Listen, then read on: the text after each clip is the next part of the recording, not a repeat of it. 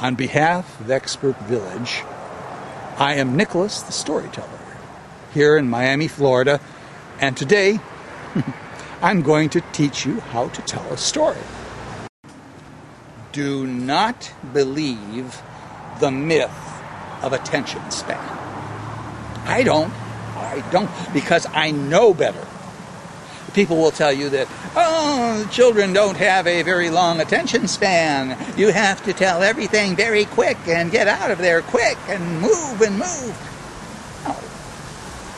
The only reason that children or anyone else loses attention when you're telling a story to them is if you let the story get boring. But no, I'm sorry.